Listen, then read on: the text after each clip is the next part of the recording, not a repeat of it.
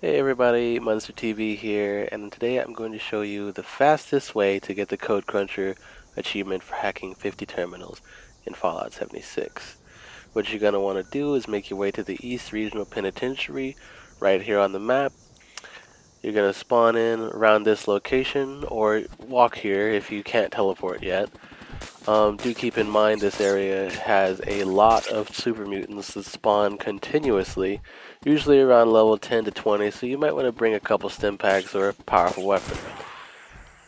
Once you've made your way to the front, you're going to want to make your way to this little door here on the side. We'll just call this part 1 of the East Regional Penitentiary for those of you who do not have the key yet. On this side of the penitentiary, there are going to be 3 terminals, sometimes 4. The 4th one didn't spawn for me in this instance, but I will show you the location at the very end of the video just in case. In regards to this side of the penitentiary, there are a total of 3 terminals, 1 level 0, 1 level 2, and 1 level 3. The penitentiary key, 2 cap stashes.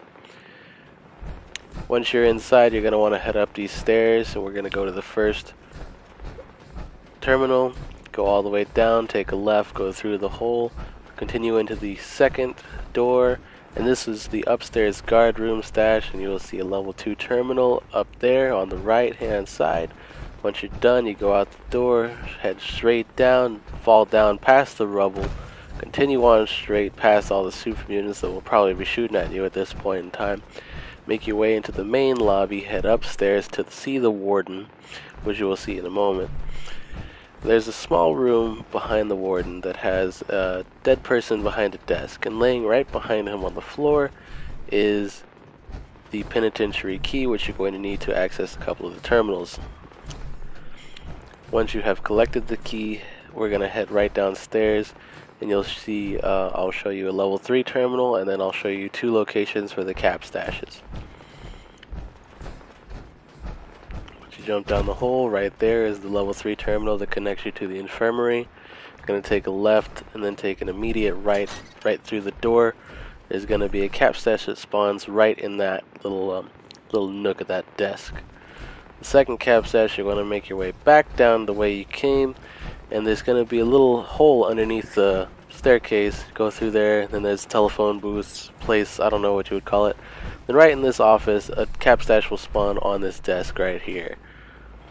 But making our way back around, we're going to go to the very beginning where we first came in. With the penitentiary key, now we can access the last terminal in part A.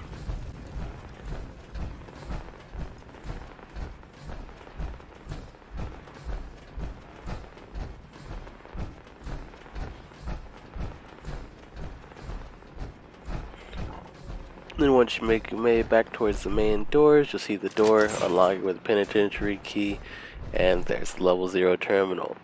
For the next part, moving on to the area B, we're going to have to head back outside. So just head back into the dining room, take a left, and go out the double doors that are right in front of you. For the next part, we're going to have to go through the courtyard. I recommend just ignoring the super mutants and running to the far end of it. It makes everything a lot faster. Once you've loaded in, just make your way across the courtyard to the other side of the penitentiary where you see a giant hole in the wall. Instead of going through the hole in the wall, take an immediate left and head straight into the door you see right there. Now that we're inside to the western part of the penitentiary, there are 3 terminals and a bonus straitjacket and prisoner collar if you're interested. First terminal is going to be right here on the right in the guard's room as shown.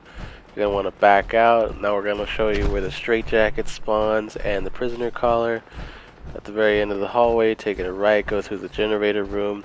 There's a little laundromat right here, and the straitjacket spawns with the prisoner collar right here on top of these 2 dryers or washer machines, whatever you want to call them. If you don't want it, just keep going past this. We're going to head upstairs to the second terminal. There are going to be a lot of super mutants in this room, so do take into mind they are going to be annoying. Once you get to the middle way, you're going to make your way into the second story security room, and there is a level 2 terminal in that room. Afterwards, you're going to make your way to the middle hole, jump straight down. There's going to be another hole in the cell block right in front of you. Go through that, and you've made your way back into the the main area. You're going to make your way into the infirmary, and there's going to be the 6th terminal right there. Should be a level 0, that way you can get into the first part of the penitentiary where we originally were. And by unlocking this terminal, it does not take away the other terminal on the other side of the next door. That one is still accessible, you'll see in a moment. Now I'm going to show you the possible 7th terminal location. It didn't spawn in for me, so I'm not sure if it's 100%, but I have had it spawn in once before for me. So anyways, to the 7th possible terminal, you're going to want to head back into cell block A. And once you go through these doors, you're going to take an immediate left, not like I did, but I will, and then head towards the little security room that shows 2 terminals in it. One of these terminals has the possibility of being unlockable. This should bring you to 6 or 7 terminals, 2 cap stashes, and some cosmetic items. I really hope you guys enjoyed the video, and I hope this is helpful for you. If you'd like to see any more related videos, any other achievements, let me know in the comment section below. Thanks for watching, guys. See you next time.